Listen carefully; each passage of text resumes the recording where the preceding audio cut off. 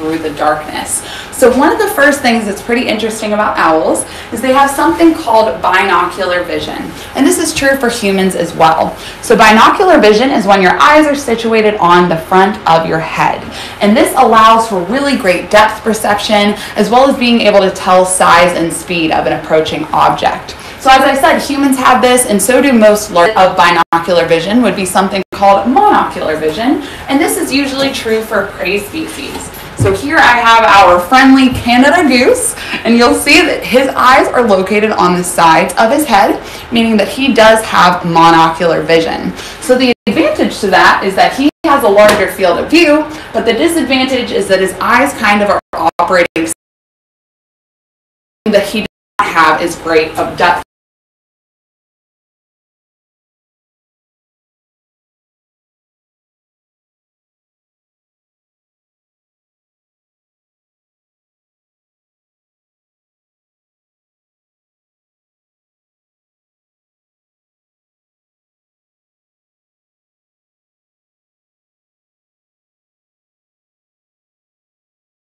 We can look up, down, side to side, we can roll our eyes, but owls cannot do that. So to overcome the fact that they cannot roll their eyeballs, they rotate their heads. So owls can rotate their heads an impressive 270 degrees.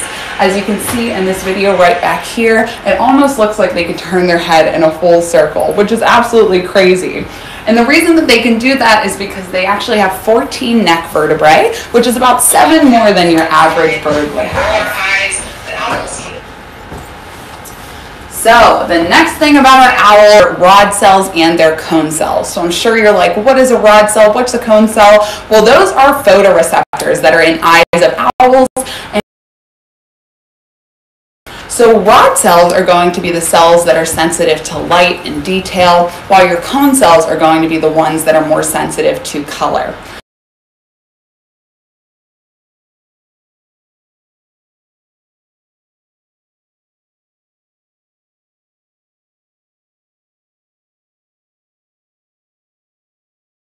Dark room, it's really hard to distinguish between different colors. Everything just kind of looks like varying shades of black and white.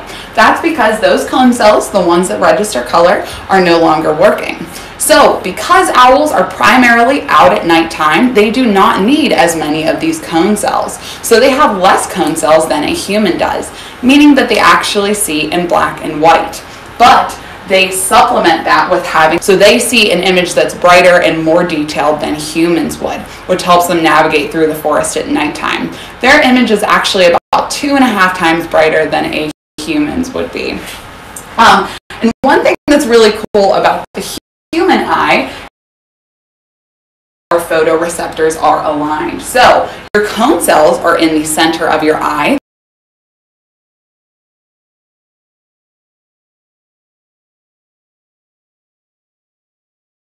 Means that humans actually have a blind spot.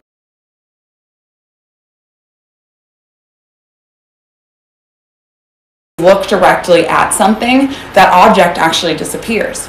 But if you look to the right or to the left of that object, all of a sudden it comes back into focus. And that's because you shift from using cells, which do not work at nighttime, to using those rod cells, which are great for low light situations.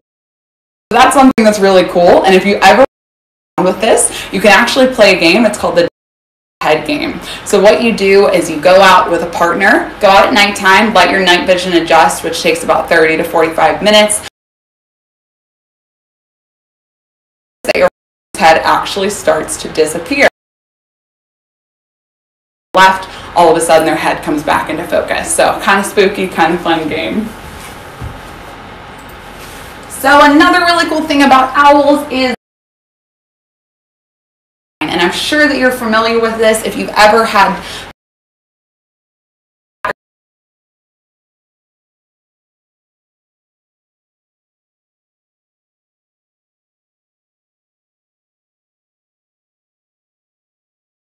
eye shine. So eye shine is basically like a thin reflective membrane that enunciates the light that is being funneled into the eye. So that light hits that reflective membrane and it funnels back into the retina and amplifies that image. So that's true for most nocturnal creatures, but humans of course are not nocturnal, so we do not have eye shine. We instead have what is called red eye. So I'm sure you've noticed this before if you've ever taken a photo with flash at nighttime and your eyes are spooky glowing red. What you're actually seeing is through your retinas. So because we don't have that extra reflective membrane, that eye shine, you're instead seeing the blood in our retinas, which is absolutely crazy.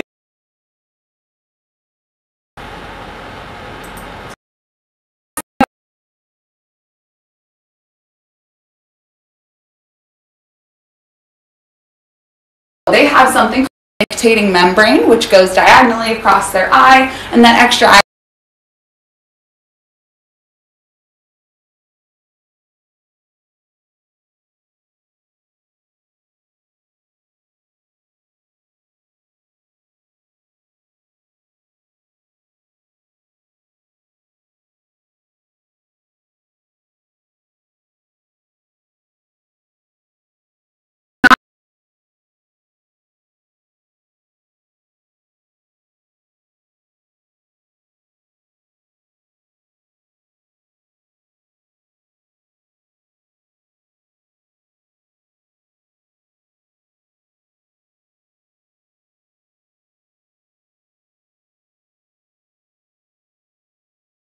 located on the sides of their head, hidden behind. Something that's quite interesting about their ear placement is that their ears are actually crooked. So one ear is a little bit higher and one ear is a little bit lower, meaning that this ear hears sound from above, this one hears sound from below, and it allows them to directly pinpoint where that sound is coming from. That, coupled with the fact that owls' faces kind of function like satellite dishes. So you can see here on our barred owl, and especially on our friendly barn here, that their face is very flat and it's surrounded by fringed feathers, and that's better seen in this picture right here on the TV.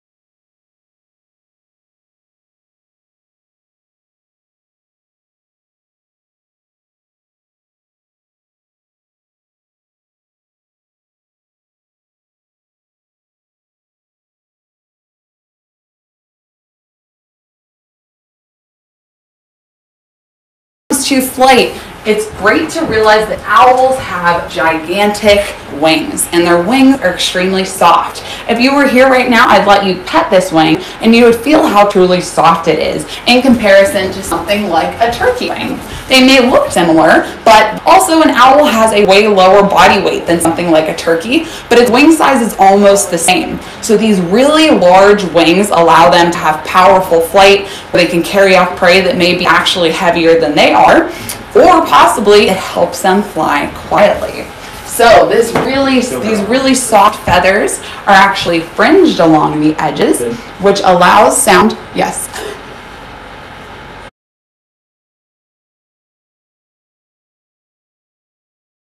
Back in where we left off.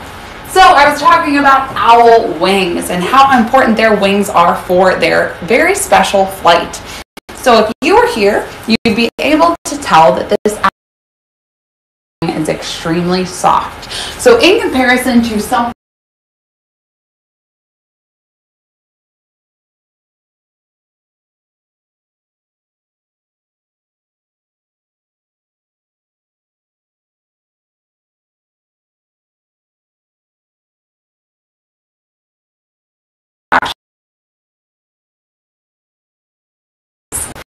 the fact that it is so soft and it is fringed along the edges like little tiny hooks, as you can see right there on my screen, allows for sound to be and air to be broken up as it flows over top of the wing.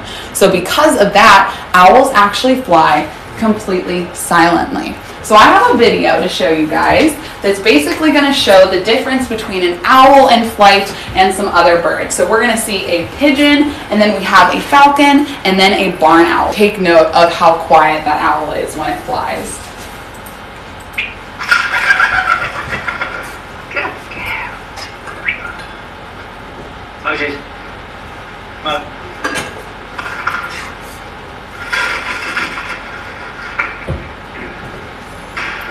And now, it's Kenz's turn.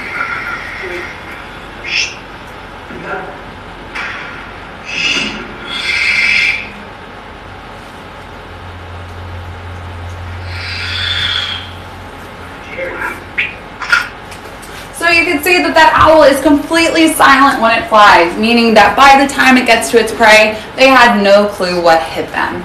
So now that we know about all these really cool adaptations that make owls so stealthy, let's talk about what they eat and how they hunt. So owls are quite generalist. Depending on the species, they'll eat pretty much anything. So we have our smaller owl, like our screech owl right on the end right here. He likes to eat more smaller things like insects or small rodents. But if you're talking about large great horned or our barred owl, they will eat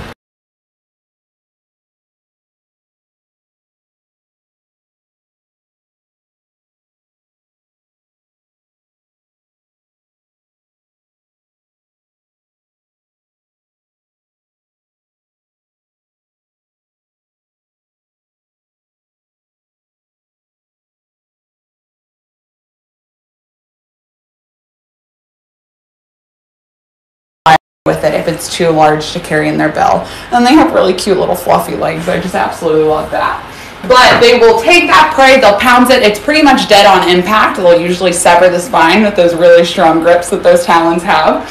And then they will either carry it off to another location to eat it or eat it right where they caught it. And the interesting thing is that they will eat their prey whole. If they catch something, they just gobble down that entire thing, meaning that they are eating the bones, the fur, and the feathers, yet they cannot digest those things. So what an owl has to do is an owl pellet, which is basically like owl puke. So before it goes out hunting for the night, it has to regurgitate one of these, and it is literally just a ball of fur, feathers, and bones. So if you've been lucky enough to do this in your science class to dissect one of these, it's lots of fun. You can already see before I dig into it that there's actually a bone right on the outside, which is really cool. So I'm going to put this on this plate right here and see what our owl has been eating. So just based on this size, I would say that this is probably a great horned owl pellet. So I have already found the lower jawbone of a mouse, it looks like. So we know there's at least one little mouse that was unfortunate to be made a meal of. What else do we have in here? It's always fun to try to find like skulls, and if you're adventurous enough, you can even reconstruct the entire skeleton like a little mini museum exhibit for an owl's food. So here is a mouse skull that I have just found. Mouses are one of owl's favorite treats.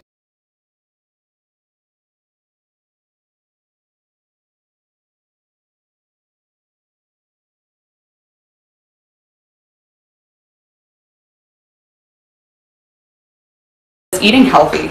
If there's tons of bones in there, I picked these things apart and found like 3 or 4 mice in them, then you know that your owl is eating healthy. But if there's barely anything in here, you know that maybe your owl needs something to supplement its diet. So now that you guys know how seriously cool owls are, I am here to encourage you to please invite them to your home. So one of the ways that you can do this is by building an owl box, because owls actually do not build their own nests like other birds. So they will rely on abandoned nests of things like hawks or crows, but they really, really like tree cavities. But one is that tree cavities are most often occurring in dead trees. And we as humans do not value dead trees as much as live ones. That, coupled with the fact that there is mass deforestation going on at unprecedented scales, has led to a large destruction in the habitat for owls. So, and it's important that we keep our owl population healthy because they are known as a keystone species.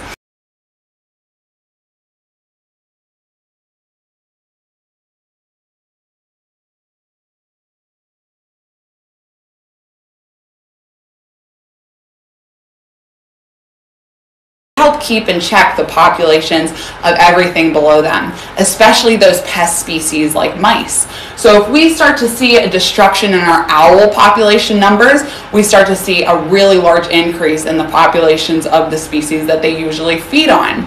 So it's really great to encourage these things to visit your home, to build boxes for them. Even better, if you have a dead tree on your property that is okay to leave up, I highly encourage you to leave that tree up. You won't just get owls, you'll get really cool carpenter ants and woodpeckers making use of that dead tree, which is just as important as your live one.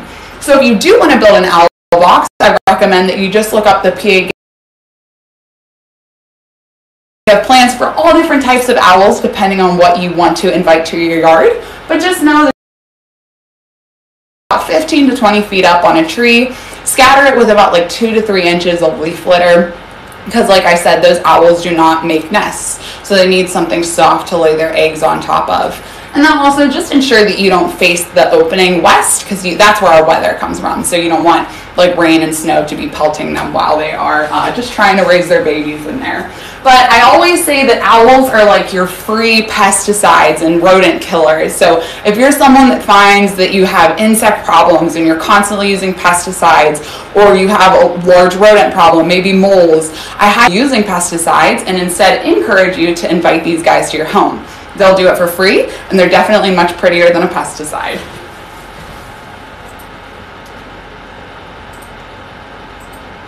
So now let's move on to the owls that we have here in Pennsylvania. We're lucky to have 8 different species here. So we have our great horned owl, our barred owl, our eastern screech, our northern saw-whet, which I'm sure you guys remember from the Rockefeller Christmas tree story this year, the long-eared owl and the short-eared owl, your barn owl, and your snowy owl, which is our winter migrant here from the Arctic. So if you are to go out owling this time of year around North Park, these are the 3 owls that you're most likely to see. So you're most likely to see here our screech owl, which is this guy in this box over here, and our barred owl, which is this guy. So let's talk about that great horned owl. So, and he's actually the largest owl that we have here in Pennsylvania. And he is known as the most powerful bird in North America because he has been known to displace and even kill bald eagles. And when their claws are gripped around something, it takes a force 28 times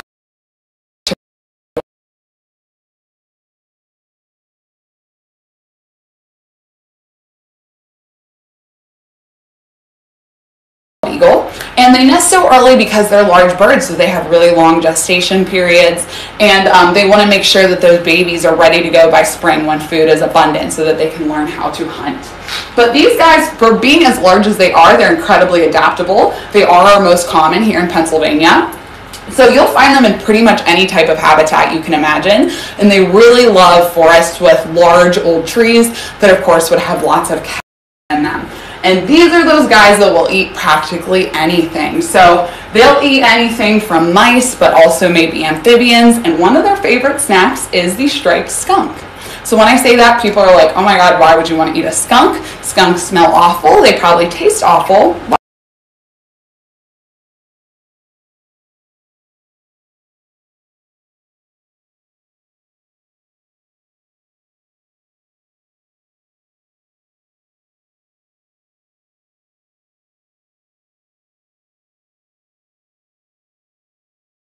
I just cut out completely. Oh, I saw that. Have an issue there. Are we good? Okay, sorry guys. So the reason that you are most likely to see this owl, besides the fact that it is the most abundant one in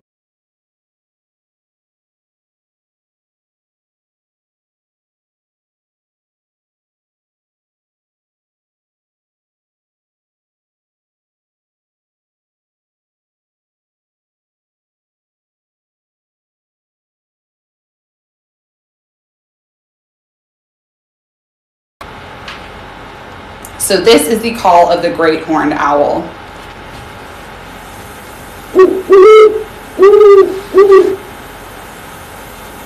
So that's kind of the owl call that you're used to hearing. It gets added into movies when there's a nighttime scene and all that fun stuff. So next is our eastern screech owl. He's this little guy right over here. He is the Pennsylvania and also the second most common. The smallest owl in Pennsylvania is the northern saw-whet, which I do not have here. I have this little tiny stuffed animal. But because this guy is so small, he primarily eats insects and maybe small rodents like mice. But also because he really prefers to eat insects, This guy is the one most affected by pesticide use. So again, don't use pesticides. Screech owls to your home.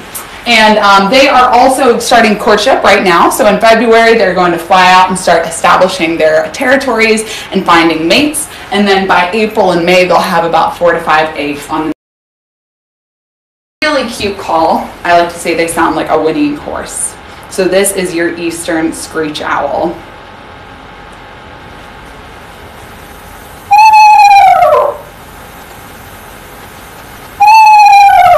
Pretty cool. And lastly is the barred owl, which happens to be my favorite because they are very curious owls and they have a really cool call. So they are going to be, they're interesting because they're not as much of a generalist as your great horned and your screech owl when it comes to habitat. They really prefer woodlands that have swamps or wetlands nearby, and their diet is things that will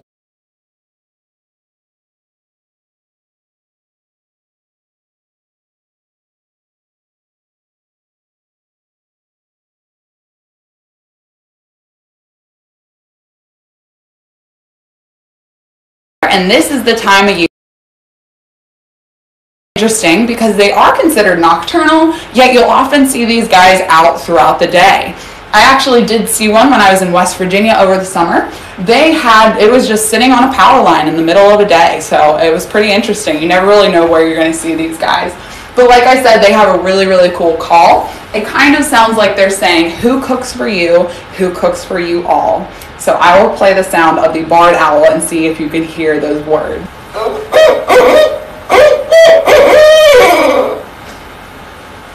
So that's pretty cool. They're lots of fun to play with. Alright you guys, so now you know all about the really cool adaptations that make owls so special. You know about the owls that you see here in this area in Pennsylvania. You know that you should encourage them to visit your home. But now I want to talk to you about owling. So owling is the process of going out for a hike at nighttime and looking and calling for owls. This is one of my favorite things to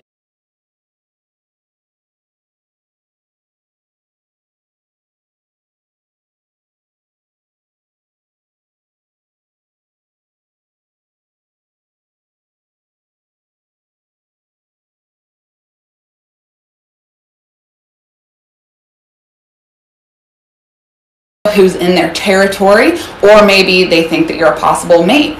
So if you call and one flies in, they want to see why this guy is invading their space.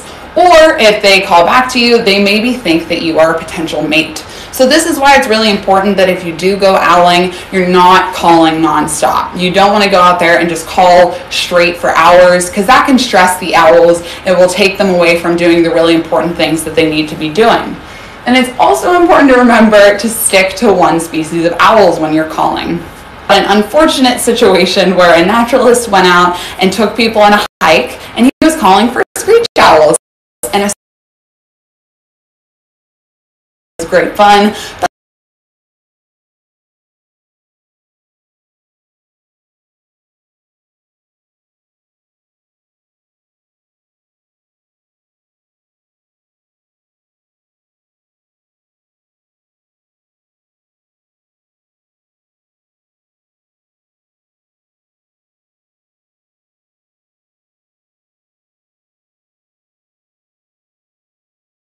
And their hearing is, so they're going to be sensitive to you being out there. So you want to go out there and be really dark, try to turn off all lights. If you feel like you need light, you can use like a red light setting on a flashlight, or maybe cover your flashlight with red cellophane.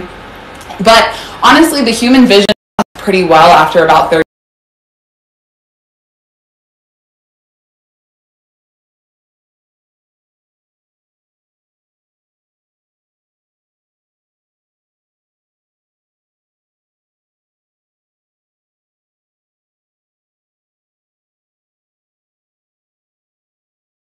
That's all I have for you today. I want to thank you so much for joining me. I hope you have